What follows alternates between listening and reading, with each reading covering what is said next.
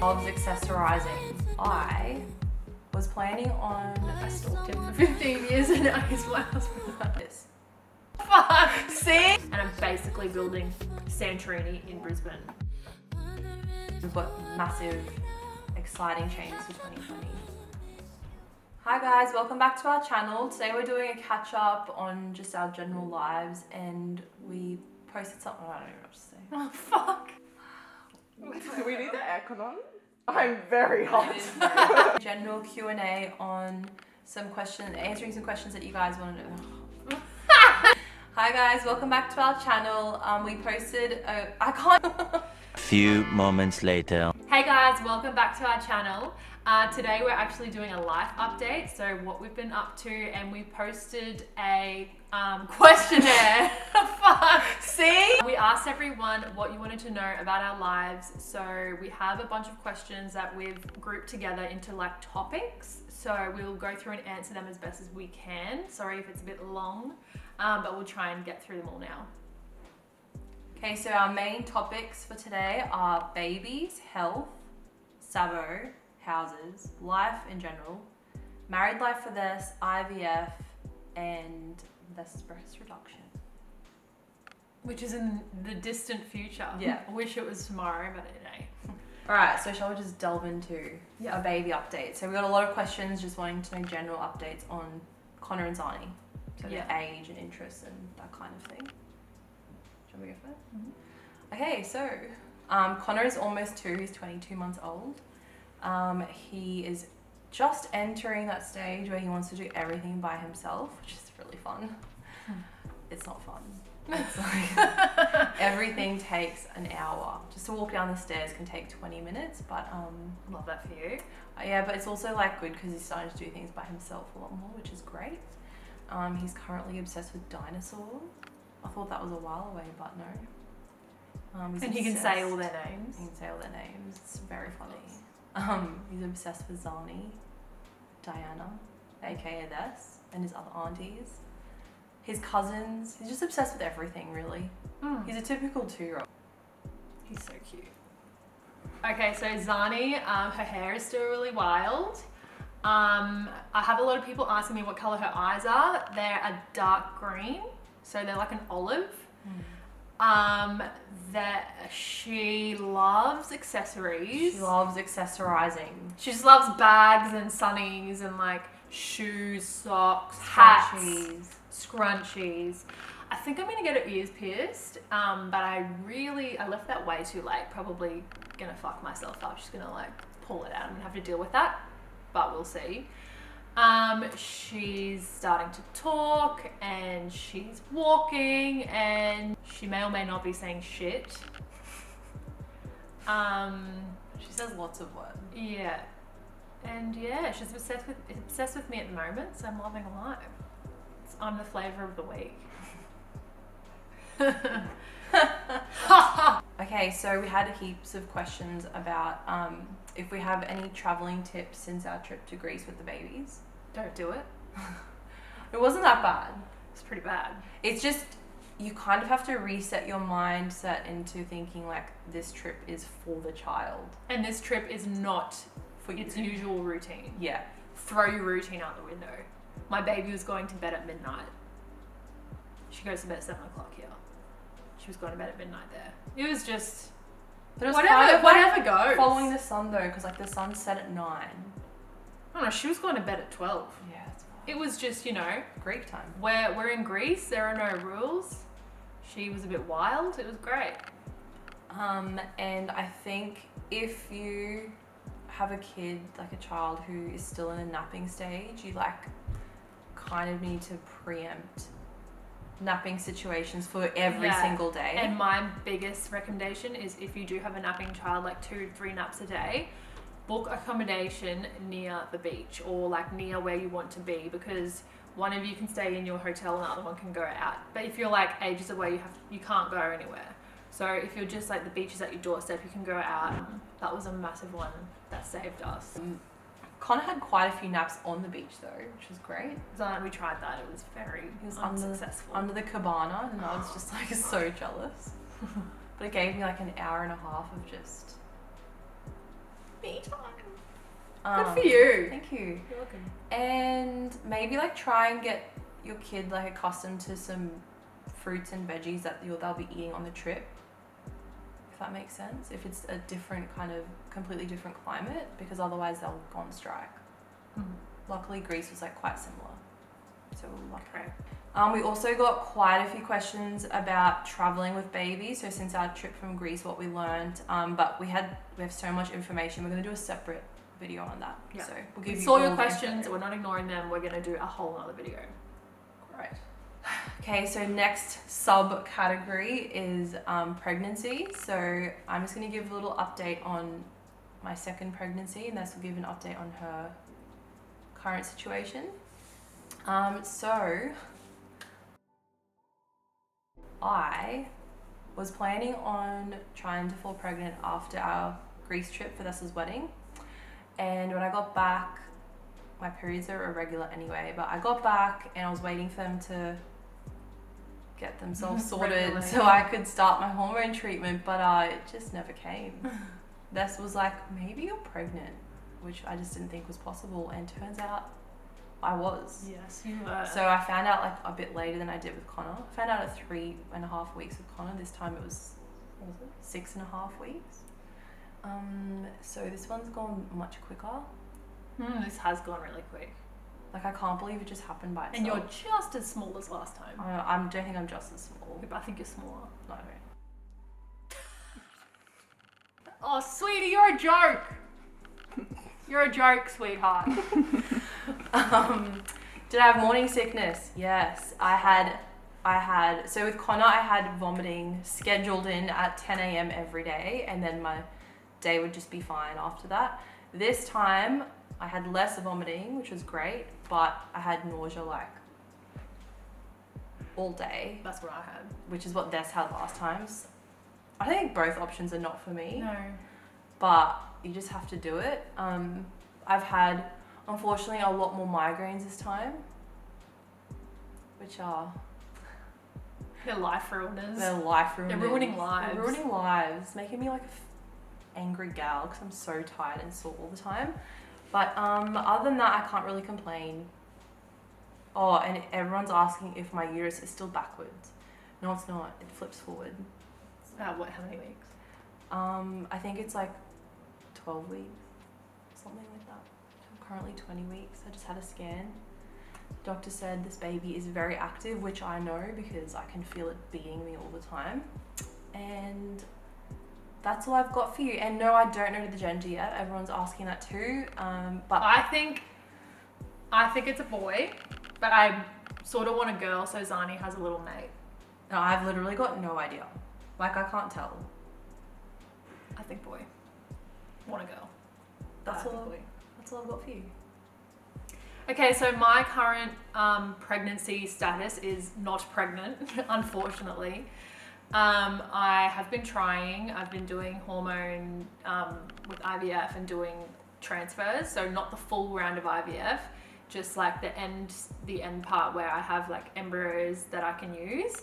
I've just run out of embryos, so we might explore IVF in the new year if we need to. Not looking forward to that, but I am looking forward to, if I need to do it, documenting it all and like sharing my experience, because I didn't share it last time. I was too scared and didn't know if I'd get a positive outcome, and it was just way too like emotional. But this time I feel like I've got Zani and I feel like strong enough mentally to, if I need to do it, help other people with that and document the whole journey with all the needles and the crazy hormones. Which leads me into one of our next questions: how's married life? My married life is sort of struggling at the moment because I'm so hormonal. It's not your fault, sweetheart. I'm just so angry all the time, and I like poor Giorgio. He will just blink, and I'll be like, "What the fuck are you doing?" Pregnancy hormones are really hard to explain. And I'm on like fake pregnancy hormones. Yes, this is pregnancy. This is a normal pregnancy. She's on like... I'm on progesterone, which makes you very angry. So anything that happens, although I don't project any anger towards Zani, like nothing Zani does. I feel like it's no one else, really. It's just Giorgio. He's really annoying, especially with his dirty moustache. I'm just like, It's for a good cause. fuck off. Like, I hate you at the moment. Hopefully that will pass soon. It'll pass. It passed last time. But that's something that people don't, like, they go into IVF and they have no idea about this. So I think Yeah, I'll. if you have to do it again, documenting would be good because you get a lot of questions. And Yeah. people have, like you had no idea the first time either. This is correct. So if I need to, I will document that. But yeah, married life is really good, except for the hormonal mood swings on my behalf. Have you noticed, like, a difference from before your Greece wedding and now taking out the hormones? Do you feel any different? I feel like, yeah. Sure, he's my husband, sort of thing. Yes, I Can't believe he's my husband. forgot that. It's just really weird that I stalked him for 15 years and now he's my husband. Persistence is key. But yeah, it's really good. Gorgeous. And we bought a house together and it just feels like it's all coming together. Where's your house? Oh, it's just like, I have the worst neighbours. Like, they just have sex on the balcony all the time and like... I mean, you do have 2 neighbours. I'm definitely not talking about me. Aren't I? No. Well, I could be. Well, I don't actually know if they have a lot of sex on the balcony yet because I don't live there yet. Right, I can see so I'm a lot more snappy this time being pregnant. Usually I'm like this is usually me. Monotone. I'm like a very Is that the word? placid Placid. person.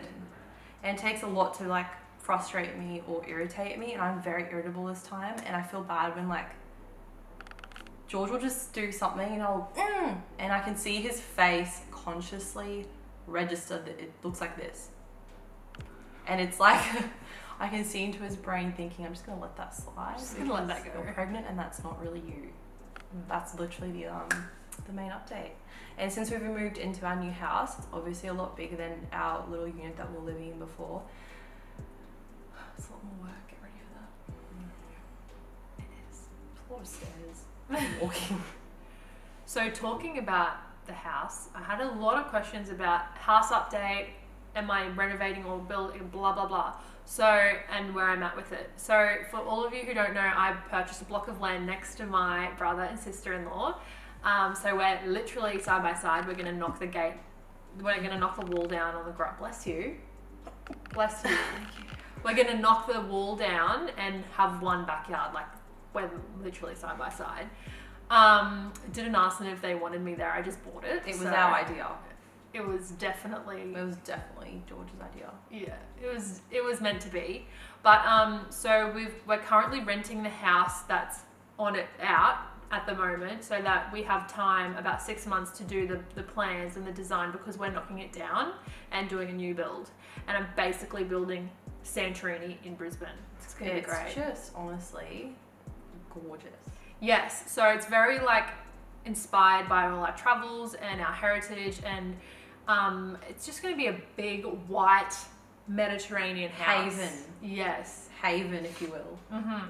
And we're going to start building in about 5 months, 5-6 months, and we're just in the design process. I'm working with Bianca from BCG Building Design, and we're coming up with the perfect floor plan. And Yacht's been helping me a lot as well with George, and we're just trying to Perfect it. Yeah, really excited. Very excited. And we've been helping, because a lot of the questions I got was what are my favorite parts of our house. So we've been like trying to incorporate elements that we've learnt work and don't work for Nessa's house. What works for our house is our pool is like probably our favorite area. And I love your pool. And our living room like area and our couch. Oh, that couch. The couch, that couch is good. So good, but also it's causing some sleep issues because I pass out on it every night and then I have to wake up and take myself to bed. Worth it. But I would say like that main living area is my favorite part. Me too. Of the house. I love your bedroom. Same. Feels like a little resort. I'm putting all of my like resources into my main bedroom, like fucking off the rest of the house pretty much, and my main bedroom's gonna be like heaven On earth. on earth. It's gonna have like its own headquarters. Can't wait. So guys, I know you all followed me through my weight loss journey, and if you didn't, I lost 23 kilos since I've had my baby, and it was very hard to lose. It took me like 10 months to completely lose it all through diet and exercise. So I got married, and I obviously couldn't maintain 6 days of training a week with It was vigorous. 0 cheat meals in 10 months. So I since the wedding, I've just been trying to choose the right foods, not strict at all. And with my when I get transferred, an embryo transfer, I'm not allowed to exercise. So my exercise has been like really up and down. Some weeks I'm training 4 days a week, other weeks I'm not allowed to train at all. So I'm just trying to eat semi-healthy. I could eat healthier, but yeah. I feel like you do very, very well. Yeah, I'm trying really hard. Our next topic is health.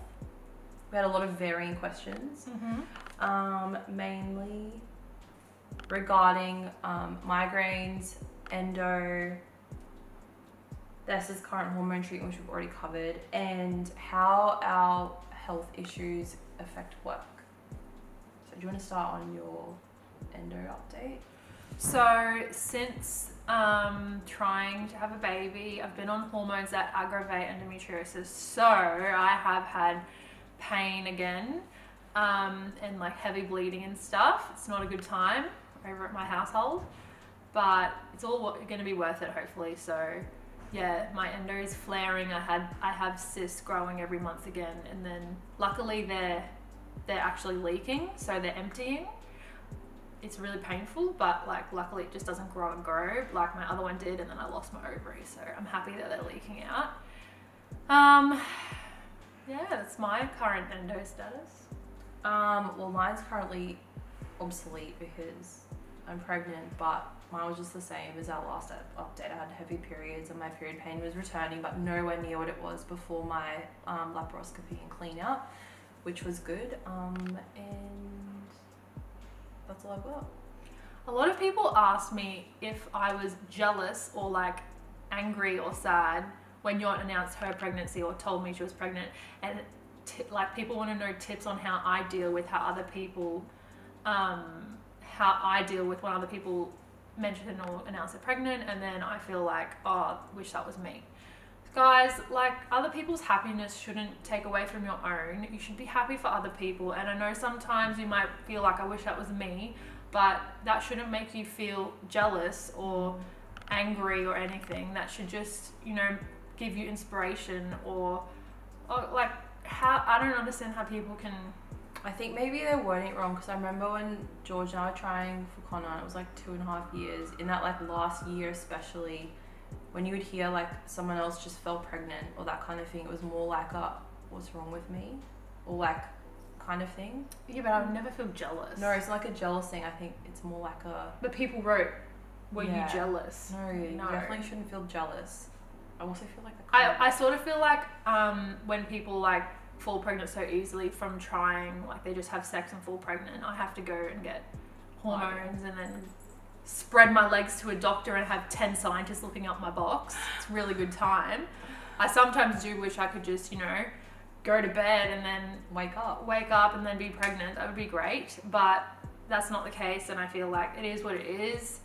Whatever. There's worse things in life, and if you just focus on all the positives, you will get there one day, hopefully. And yeah, I don't know. I don't think maybe like don't focus on it in a negative way, sort of. Yeah. For the other person as well. Yeah. Like, you should definitely be happy for them. I don't know how to answer that question. Because you don't experience it. Yeah, because I don't think I have a jealous bone in my body, so I actually don't know. Very sorry. Sorry. Also, I mentioned already, my migraines have been more frequent this pregnancy than last. So last time I only had migraines up until my morning sickness pretty much stopped with Connor. This time they're more frequent. So I've been getting my usual treatment done, which has definitely helped to bring them down, but they're still happening, which is unfortunate because I can't take any of my usual medication to like settle it. I can't do my normal exercising because it just seems to aggravate it, but doing the best I can. But when I'm not pregnant, people were asking a lot of like, what are prevention or maintenance things for migraines, honestly, it literally depends on your trigger. So my advice is to always find out what your trigger is, whether it's hormonal, food, muscular, scar tissue.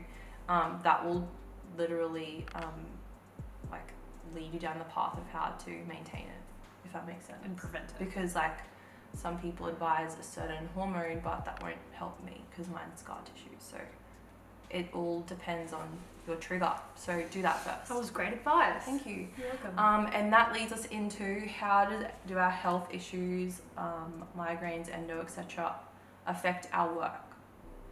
I think that we're at a place now where it doesn't like directly affect it.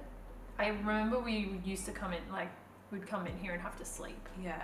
I think because we've like delegated now a lot of our duties because we have kids, it's sort of changed the dynamic a little bit. So we can afford to like take the time, like the day off to Recover. heal. Yeah. So, but it definitely can, like it definitely in a normal workplace would affect you. You just have to take like the day off to get better so you don't prolong the sickness. Yeah, that would be our advice. I remember that saying it previously. She wishes she like was more attentive to her health earlier. Why don't we start with how we juggle with being mums and running Sabo? So for me, mum life and work life is a really good balance at the moment. So I'm at work 4 days full-time a week. Zani's with her grandparents for 3 days and Giorgio takes off 1 day. So I've got 4 full days at work. I take off 1 day and then we've obviously got the weekend. So I feel like I'm really good at the moment with my work / mum life. It's working really well and I actually really enjoy coming to work because it's time off and then I really look forward to going home to see Zani. So yeah, I'm loving it. You? Connor is with his grandparents 2 days a week and then he comes into work 2 days a week. So obviously George is at work, so we're in a different situation. So George will kind of have him for 1 day in our nursery and I'll have the other. And we take Fridays off too so we can bond with our cousin, little baby cousin Zani and Kosaki. So yeah, 4 days at work, but maybe 3 days full time. But I'm lucky again in that I can do a lot of my jobs from home. So if I need to catch up, I'll do that once Connor's gone to bed for called the power hour. And it just helps me to catch up on what I may have missed the day before. But you just really have to make sure you get a balance. Like obviously running a business is very different to just working a normal job because you're constantly thinking about it, and I think you have to consciously make sure that you're present with your kid when you're with them so that you're not missing out on anything. And just on that topic too, Connor's starting daycare in January, which I'm very excited about. He keeps asking me if he can go to school. Oh my god, how does he know what's I don't know, but I wonder how that'll be. I think it'll be great. I think he'll love it. I think you're gonna love all of the conjunctivitis that comes with it. Oh, that's really disgusting. So Zani and Connor got in at the same daycare, but Zani's not starting until she turns 2. So that'll be like in the middle of the year. But it'll be great, and they'll be in the same group. It'll be really cute. Oh my god, they're gonna be so cute. The next question was, what's happening in 2020 for Sabo, and if we're opening any new stores? We are planning on opening one next year. We'd love to hear where you would like us to open a store in our comments below. Let us know. It can be in Australia or out of Australia. Yep, we're very interested. Yeah, let us know.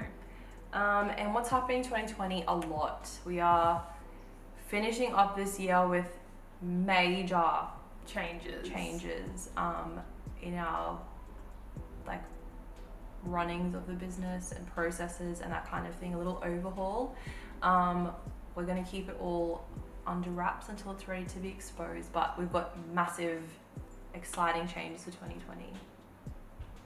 So the last topic is going to be about my tits, literally, because I put up a post about a really cute playsuit and I said can't wait to wear this after my breast reduction, which by the way isn't for a couple of years because I want to have another baby and then get my breast reduction. But yeah, I've gotten a lot of interest from my followers asking what led me to that decision and if I can share that journey as well. So I've pretty much really wanted a breast reduction my whole life, well, since I've had boobs, which was from when I was 11. I actually went to a surgeon when I was 20 years old, and he recommended that I have children and then go back, because if you get a breast reduction, they just like fill up with milk when you have a baby, sag, and then all the work's undone. So I'm gonna have another baby and then get my breast reduction. I'm currently a 10E and I want to go to a 10C. Oh my god. That would be my ideal size too. Imagine when I'm a C cup and I need to wear a bra to bed. God bless. I have to wear a bra to bed because it gets caught under my arm and stuff. I can't even imagine. Is that the face vision? Like for a naughty professor. Yeah, that's what happens to me. No, it doesn't really, but it just makes me like feel bigger, and my back is constant. Like, have you noticed in this whole video I've been slouched like this because my boobs are weighing me? There's 10 kilos on my chest. I've got no excuse. It's just really bad for my posture and my back and my shoulders, and they're huge and saggy now since having a baby. Well, not that saggy considering, but I mean, they're going to be super cute. They are. So, yeah, I will show everyone that journey when I get to it. Now we can wrap it up. down. Okay, so that's all we're doing for today. We have a lot more questions to answer, so we'll do that in a separate Q&A, maybe in a month or two, and give a new update, especially around this house update. And yeah, that's all for today. We'll see you next time.